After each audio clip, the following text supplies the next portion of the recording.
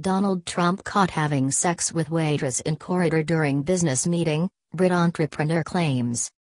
Peter de Savary claims his wife walked in on the tryst while Trymp was married to first wife Ivana. Donald Trump was caught having sex with a waitress in a corridor during a business lunch meeting, claims property developer Peter de Savary. The former owner of Skibo Castle in Sutherland also claims the U.S. president stole his plans to develop the Mar-a-Lago resort in Florida.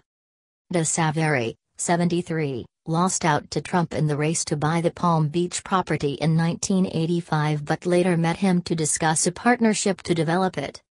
De Savary was there with his wife but Trump was on his own.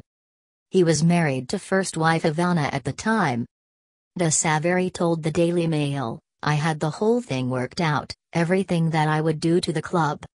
Halfway through the lunch he says, "Excuse me, I've got a very important conference call to make," and he disappears. Then, a minute later, Lana, my wife, says, "I need to go to the loo." She comes back rapidly, ashen-faced. I say, "What's the matter?" She said, "I took the second on the left as you said, and the girl who was serving us lunch had her skirt up and Trump was having sex with her in the corridor."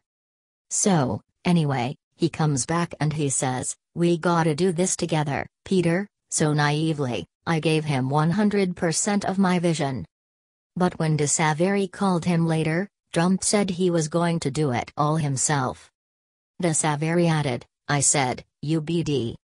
He said, "You shouldn't have talked so much. You convinced me." The White House did not respond to requests for comment when contacted by the Mail.